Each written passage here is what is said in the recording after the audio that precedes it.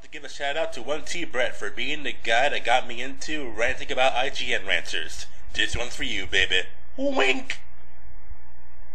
There's this one guy by the name of Luigifan110, or, as he goes by in his other channel, MarioFan110. Now, besides having the most original and unique usernames of all time, he also does IGN rants. How are they? Well, I swear to God, if anybody tries to combat me on this, you're a fucking idiot too. Yeah, Luigifan110 is such an idiot. Okay, how am I an idiot? Every argument that this guy provided, I completely destroyed it with evidence. Clearly we're dealing with an intellectual that is so confident with his ability to debunk any and all arguments presented to him that he is willing to denounce any and all detractors. Well, on with the commentary! And I'll be skipping to the parts I want to commentate on. Uprising is a fast-paced, light-hearted action game featuring an insane amount of unlockable content and a very strong multiplayer component. Though it struggles in some significant ways, this latest game from Super Smash Bros. Creator Masahiro Sakurai is yet another great entry in the 3DS's relatively young library. Oh, struggles in some significant ways, huh? Alright, let's see what those are, shall we? Notice how Luigifan disregards everything else that the reviewer says and just zones into the part where he says the game struggles in some significant ways. That's pretty much the entire video in a nutshell. As Pit actively confronts the forces of evil, he will banter with allies and foes alike, not only commenting on what he's currently fighting, but the larger situation he finds himself in. The downside to this banter? The characters won't shut up. It's true. Though the voice acting here is generally commendable, the fact that no one will stop talking can often be distracting. Yeah, well, there's an option to turn the voices completely off.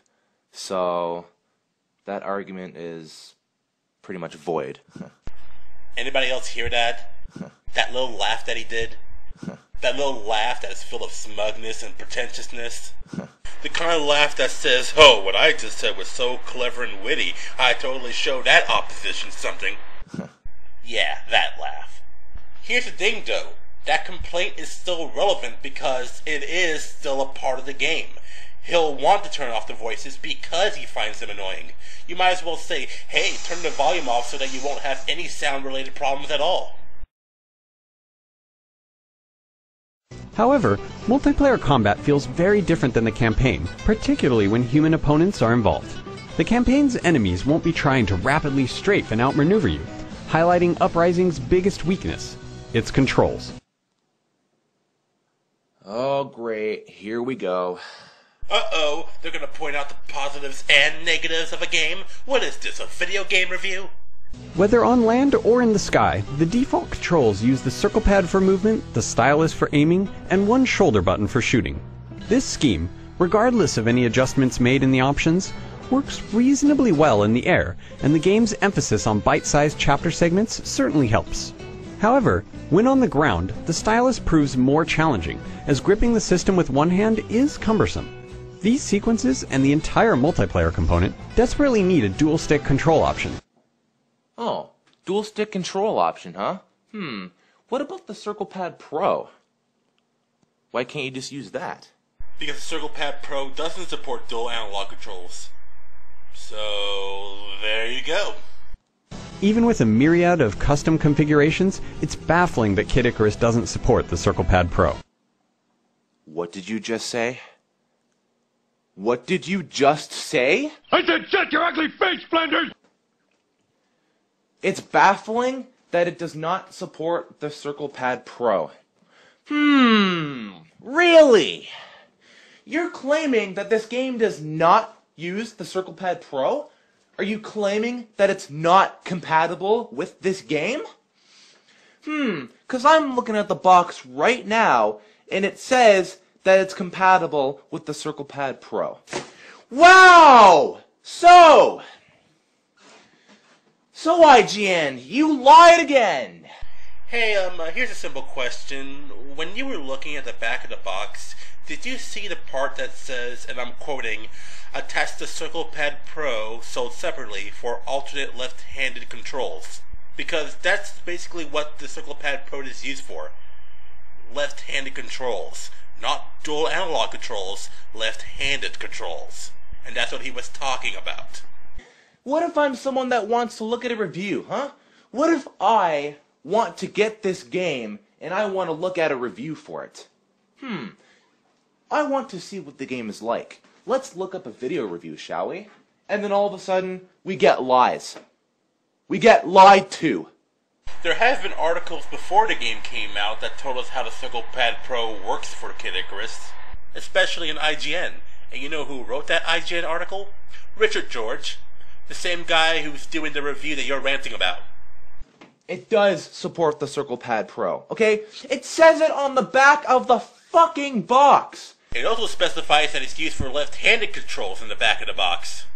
Who knew? Well, to be fair, could Richard George have said it's baffling that Kid Icarus doesn't support the Circle Pad Pro for dual analog controls? Well, yes, that would have been a better clarification. Then again, he did say that in the written review. You know, the full review that is a more detailed version of the video review. Just pointing that out there. And if they were lying, that would mean that they would be purposely withholding information, even though it was on their article and the written review. So how is that lying? Circle Pad Pro compatible. Fucking idiots. You know, basically this is what makes his videos just hard to watch, because every video that he makes ranting about IGN is just oozing with hatred and anger and a condescending tone that just highlights the bias that he has against the website to begin with. Despite these aggravating flaws, Yeah, aggravating flaws. Even though it supports it! If you're left-handed, that is. Kid Icarus Uprising is a flawed game. Not! Oh snap! Oh wow, not. I haven't heard that come back since elementary school. Like, how old is this guy? Like 14 or so? 20? He's 20 years old and he's using the not card? I'm a 21-year-old guy using a video game character to represent myself, and I wouldn't even resort to using the not card. Seriously, you would have been better off going, your mom is flawed. Oh yeah, and denying that Kid Icarus Uprising may be flawed doesn't make you look fair and balanced. The controls could use some significant work. Yeah, significant work. Yeah, even though there's nothing wrong with them and it just takes getting used to. Even though it's not difficult to use the controls in this game whatsoever, so, you know. You can literally say that about any game. Any game. It still doesn't make it right. Just because you get used to a control scheme doesn't mean the control scheme is good. You can get used to eating rocks, broken glass, and Snapple. It doesn't mean that's a healthy diet. Yeah, it's a tiny bit, inconvenient. The tiniest bit. But anybody who complains about the controls in this game is an idiot. So yeah. Dude, if somebody had a legitimate reason as to why they don't like the controls of the game, that doesn't make them an idiot. I mean, you actually believe that, man? Like, how old are you, oh wait? It just takes getting used to. And it doesn't take that long either, so yeah. Idiots. Hey, Luigifan, you know, this might be odd, but you know who agrees with you for the most part?